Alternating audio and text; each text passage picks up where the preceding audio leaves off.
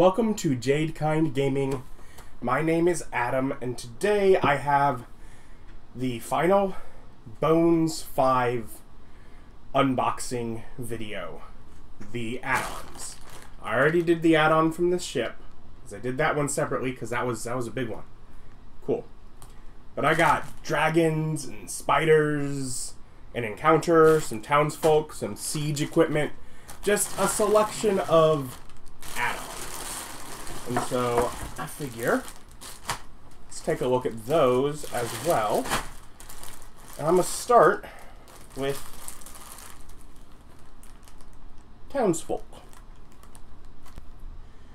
And so the townsfolk are a bunch of small little single piece figures that work for, I think, all human, but just filling out space in cities and towns.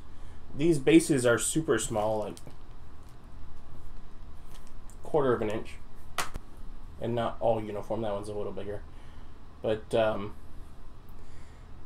they're just kind of people. And that's useful. Filling out a scene. Being hostages or other such victims, being casualties. A lot of the sculpts keep the arms close to the body. They're very simple, but unlikely to be hero NPC, or hero mini is unlikely to be,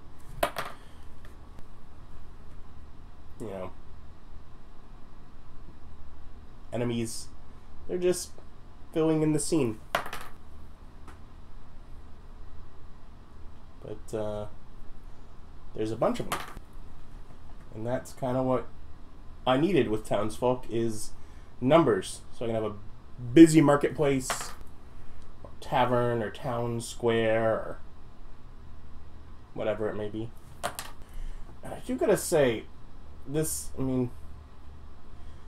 are also a great example of just how much better they've gotten at working with the bones, or I guess also bones black material, to get detail in the faces. So much better. I'm just thinking back to Bones 1.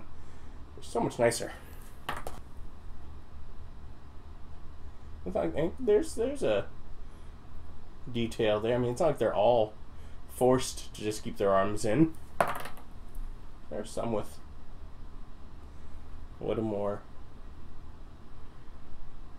cuts than that, but still pretty basic.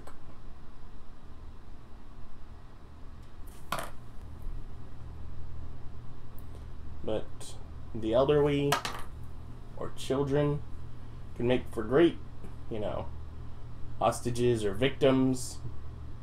Really motivate a player by having children they have to save. Yeah, so we got townsfolk. Now I'm going to move on to the environment with Brine Wind extras. We've got a couple of crates that are just slightly larger than 1 inch per side. So, a couple of those.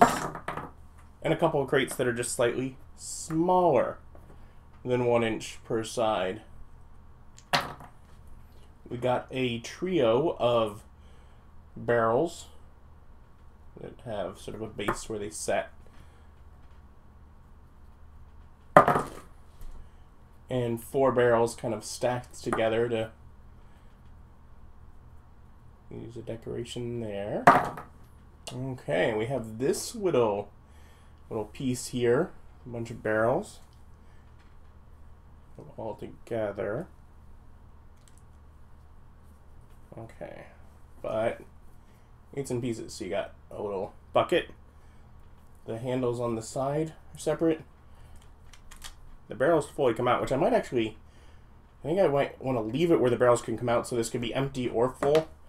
So you might assemble the barrels separately, and then the barrels are in a couple of pieces as well. Okay, so that first one I was able to show together. This one, I can't get this stay.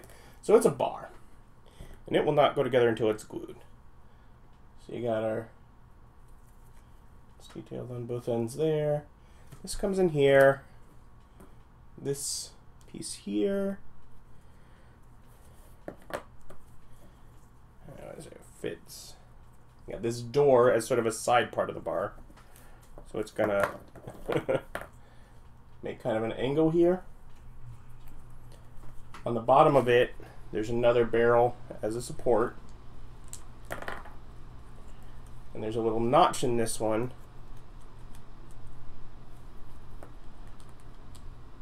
where it'll support here. And then this beam supports the other side of this post. And then there's a couple lanterns, but without glue, it will not stay together even slightly. So there is a table and chairs. So this table is a little under 2 by 2, probably 1.5 inches by 1.5 inches per the, just checking on the gridded map. With some detail on the bottom side. And 4 of these little spindly chairs, which to grab a figure at a scale.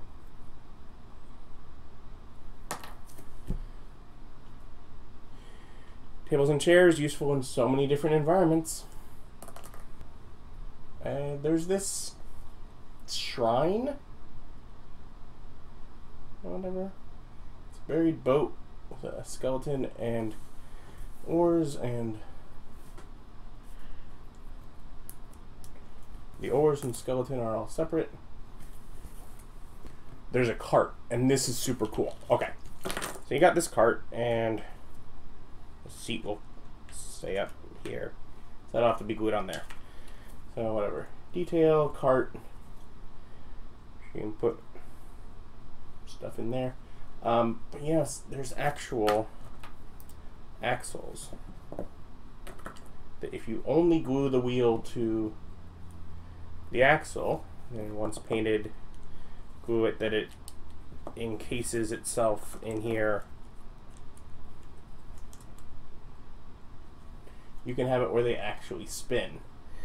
Furthermore, the whatever this is that connects to the horse, it has holes for it too, so I don't know, I will have to figure out which side it goes on, but it would basically be in caps, you know, the axle would go through it as well to hold it on. So like a actual rolling cart. Then we have some docks, 2 that are 2 inch by 2 inch. Slightly different, but, and then 1 is 2 inch by 4 inch, and mine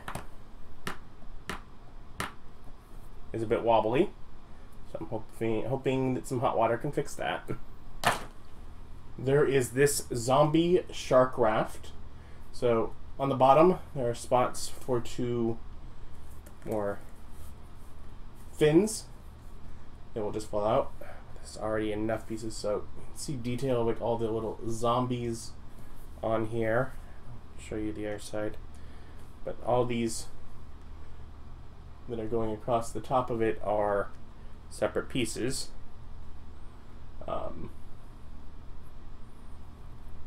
This is the stick stuck in the shark's side to steer it with.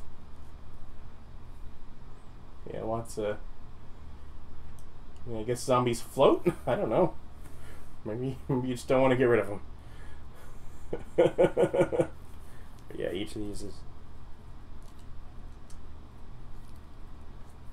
yeah. And then we get this boat. So each of these is separate, as of course the mast here. This is about 2 by 6 footprint. Little sail to go at the top of the mast.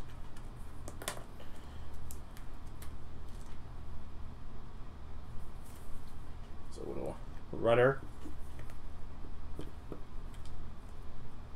Put the back there. 2 oars. And then some cargo. We got like a treasure chest. A couple of small little barrels. A really tiny little barrel. And you know, whatever you have in that bag there, that's, you know, vaguely humanoid shaped that you might be dropping off in the water.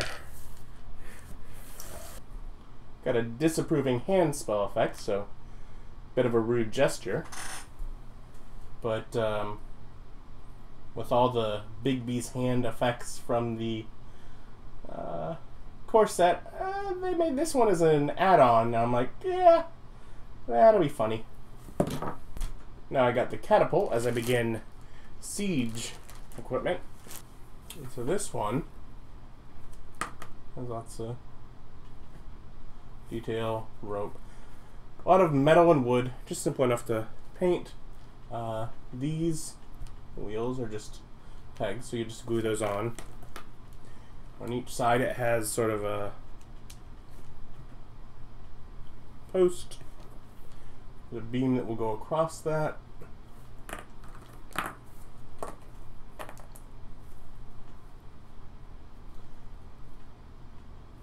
Sort of the bent bit here, and whatever's loaded into it. So, simple catapult. I have the Death Rattle Ballista, and so the bolt is baked right into the main part of the contraption here. There's all sorts of little details. On the top, there are the actual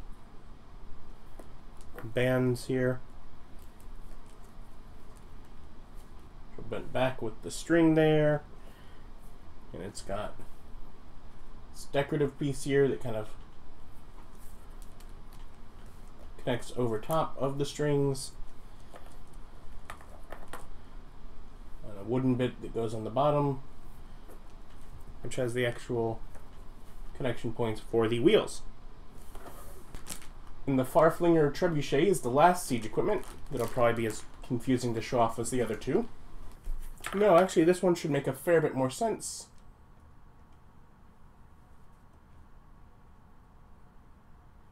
Only because a lot of it would go together.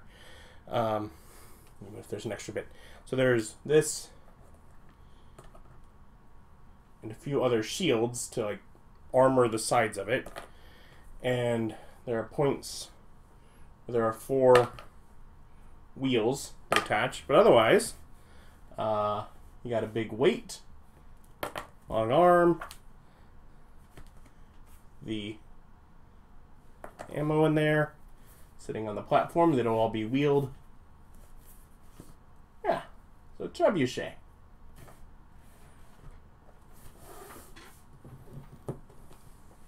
And of course, it's actually in all sorts of different pieces. I just threw it together. Next, we're going to take a look at the encounter at Mandapar Pass, which begins with this.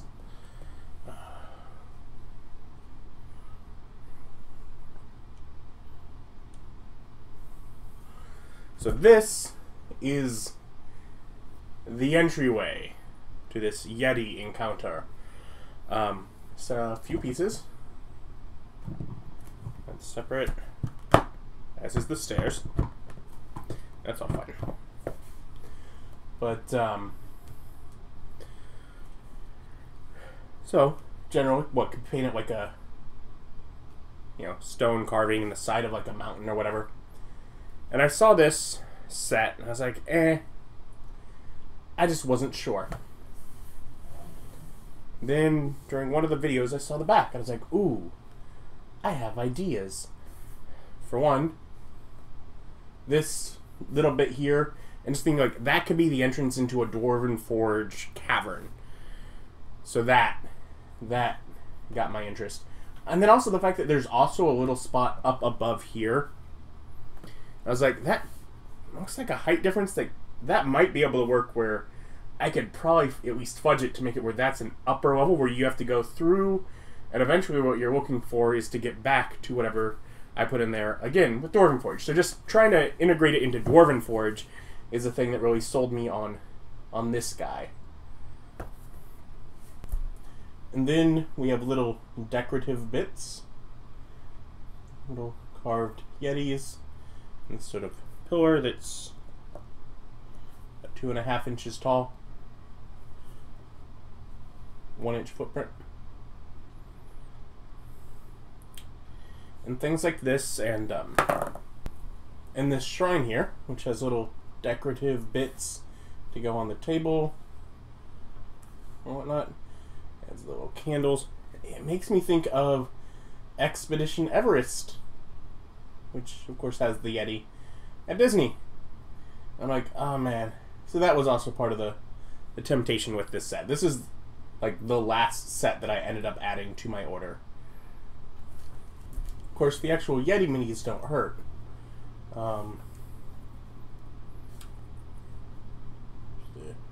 The head of that, yeah.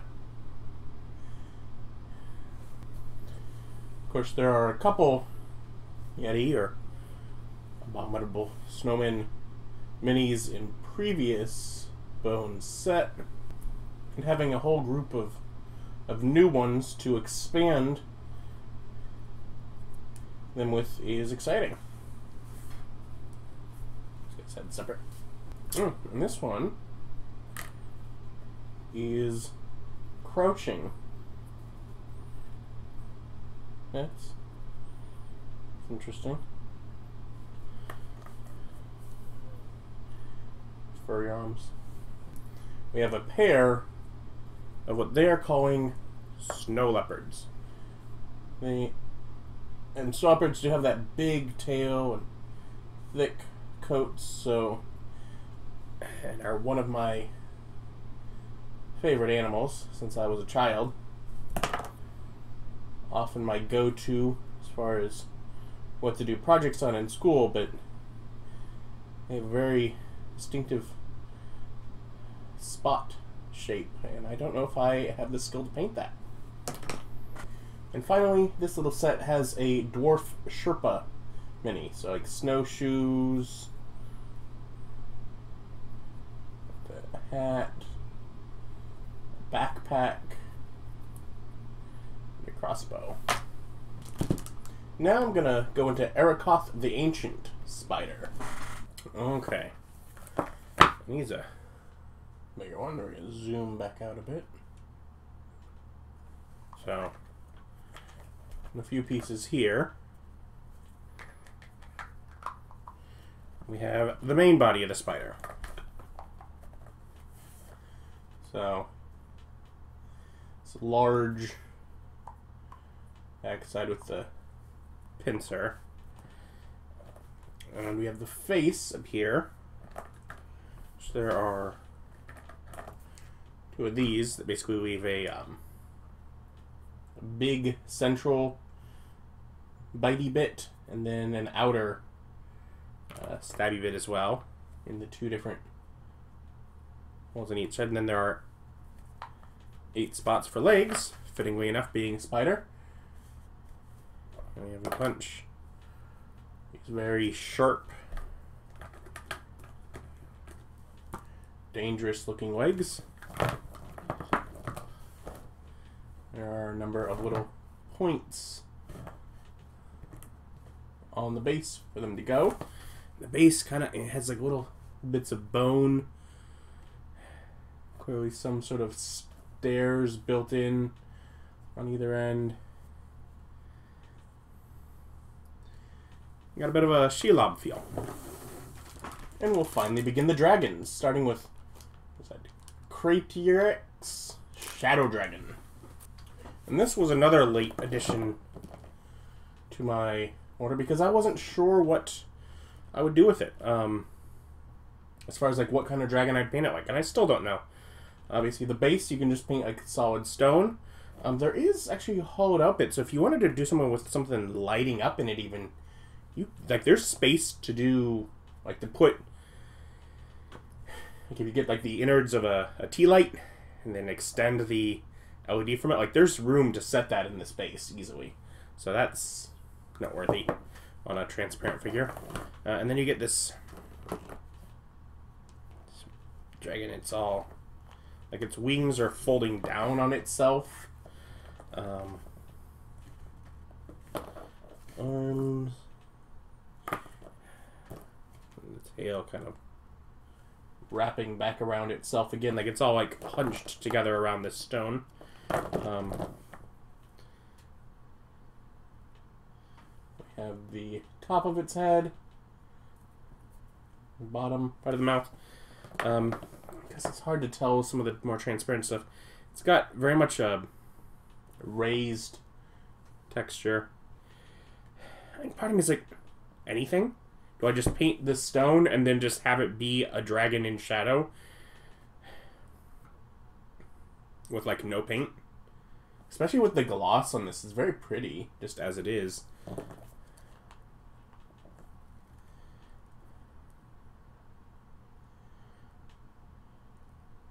I don't know. Yeah, I still don't know what I'm going to paint this guy like, but whatever. It's basically huge. Fits in a 3" by 3" face, so I got him to go with the rest of these dragons that I got, because I got, I think, all of them. There's Kalinzar Dragon, who also has a 3" base, and the main body, the tail goes here, and it's going up. The effect. The wings keep going up further. He is very vertical pose.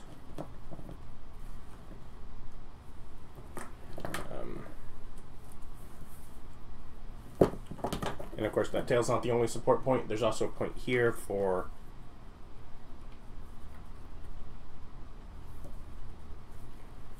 the feet to stand, so we'll have another balance point. You got the legs, it's kind of in a lift-off kind of pose. Arms.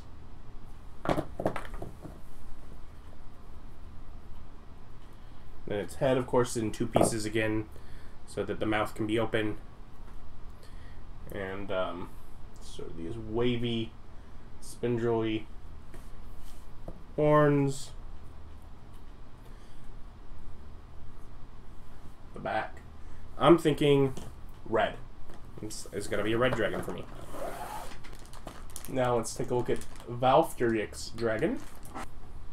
This one again is on the same 3 by 3 footprint, and he's beefier, meatier guy. He's got tree trunk that he's got as his base. Up to the head in a minute.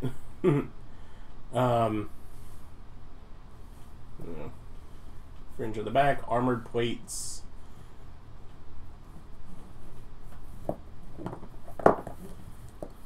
Comes off of the base, of course.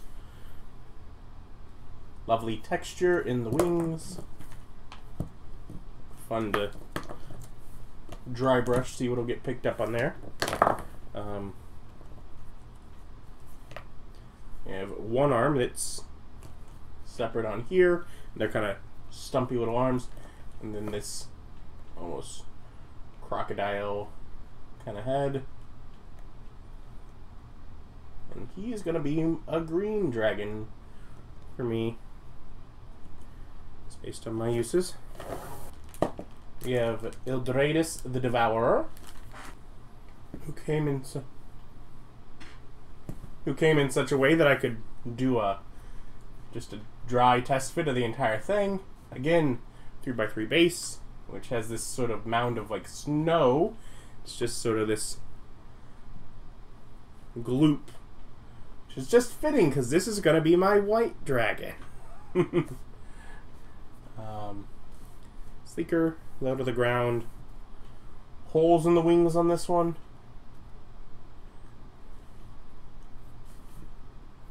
the head. Again, the mouth open. It's gonna be 2 pieces. Lots of spikes. Those have certainly some texture in there as well. The thickness of them is really noticeable because of the holes. Just stumpier. And that's that sort of. It's like that base only really works for snow, right? Armor plating on the. In there. Now let's take a look at a Granzerax dragon, who is quite interesting. I mean, sculpt-wise. So another very vertical one here. And I just want to show off this. So the base is not an even circle, and it goes a little bit just beyond 3 inches. Now, there are these 2 pieces of base here, this sort of ruins. Perhaps these ruins might be in some sort of swamp because of the vines here. Just a possibility. And this here is part of the dragon on the base. So you then slot the tail in there and connect this so it's kind of wrapping around this ruined staircase and then carries on up into the dragon itself. Scales and armor. Both wings are very kind of wrapped in on themselves. Spines. Not quite the same texture, more like lumpy. A different kind of look. Although there's definitely like a feel that's not to some of them, so that might pick up. We got our arms. And then the head of this dragon goes on this side.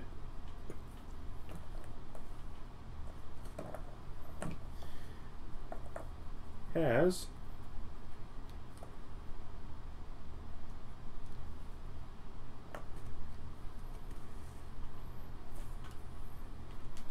horns. So it has horns that kind of wrap around like that. I'm thinking this one, I'm just gonna paint up like a black dragon.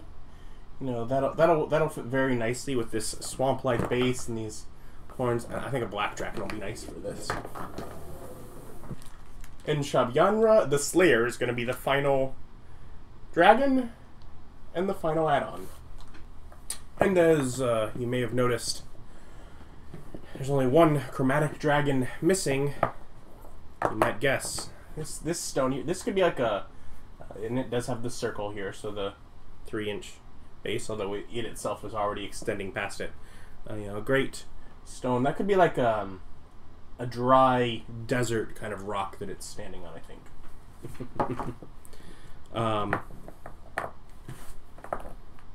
Again, great poses, just sort of the. You taking advantage. You got the tails, so they're kind of wrapping around to be interesting poses there.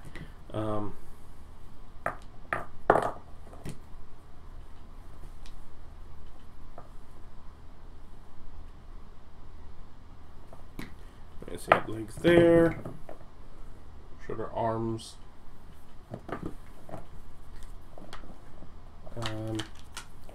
Texture on these is more similar to that of the black dragon, and these spines are very sharp.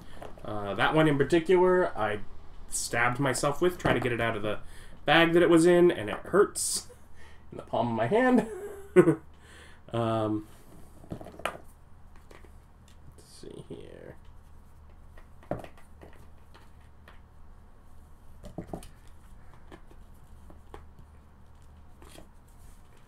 Okay, see the shape, the wings kind of go out from the body there. And the bottom of the jaw here. And then, oh, how convenient, we have a nice pointy nose at the top. Nose point, that will work perfect as a blue dragon.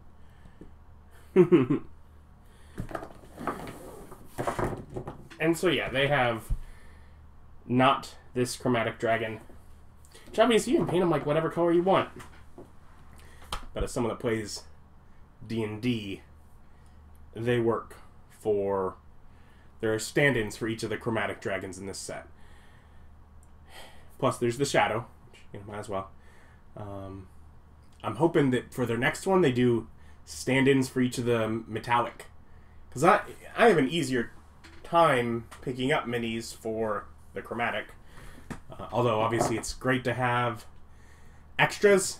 I might be thinking some point in the future of doing a game where I just you know, let the players get up to a high enough level where they're just dealing with swarms of dragons. I mean, who doesn't want, you know, the dragons to all just team up and have the players have to fight all of them at once? Like groupings even. Like maybe not each of the colors, but like just having it where there's like a whole family of, you know, 3 to 5 blue dragons all together and different ages. But yeah, so dragons are definitely like, and of the stuff that I've painted, you know, the dragon that I had from before that I painted was one of the favorite ones I had to paint, and so these are definitely ones I'm looking forward to. Big minis are fun to paint. Big monsters are exciting to paint. They're also very expensive to buy pre-painted, so that is convenient. Little ones, these guys are boring to paint. They're needed, and so I still get them because I still need them on the table, so... so I still get them because eventually I need to paint them. But, yeah. So that is it for my Bones 5. Lots of cool stuff to paint. As I paint it, I'll get it put up on my Instagram, linked below, and the front of my YouTube page. If you want, much of this may be available if you act like right when this is put up, when Reaper is relaunching the Pledge Manager, and you can late back for only a slight increase. If not, eventually it will all end up out on retail, either through their website or other sources. All available down below. But thank you for watching. Like the video. Which is your favorite dragon? I got the 5 chromatic in the shadow. Which one do you like best? Comment below with that. And subscribe if you haven't.